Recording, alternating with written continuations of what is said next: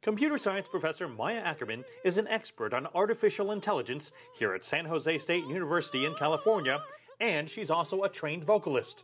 She's singing a poem written by American poet Emily Dickinson, with the melody composed by Alicia, an artificial intelligence-driven program that learns from thousands of songs.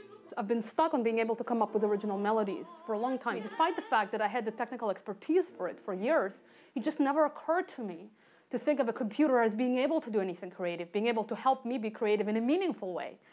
And I thought, wow, we can make a system that's going to help me write songs. And Alicia, which uses AI to generate melodies for lyrics you provide, will be coming out online and as an app sometime this year. Here's how it works.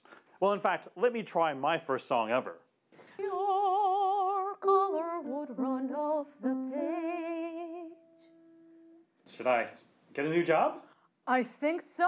I have really fallen in love with this song. Ackerman has held concerts using Alicia-generated songs. An art professor is even using an offshoot of Alicia, named Robocini, because it trains on the work of Italian opera composer Giacomo Puccini to create music for World of Warcraft gaming videos.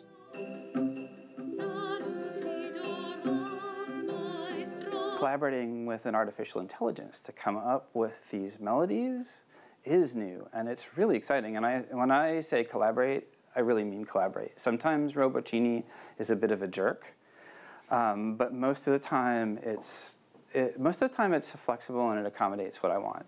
Now Alicia has a new computational collaborator, Mabel, who uses artificial intelligence to generate song lyrics.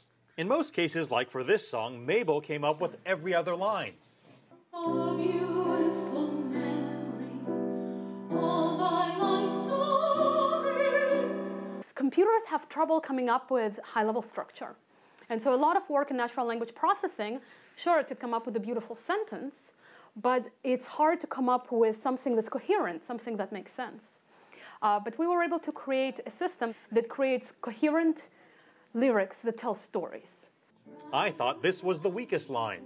We don't need no money. Ackerman says some listeners didn't like that line either, but others found it the most interesting one. There's also no definitive answer as to who should own the rights to this music, since it was influenced by thousands of other songs, but built by a software's own creative choices. Mark New, CGTN, San Jose, California.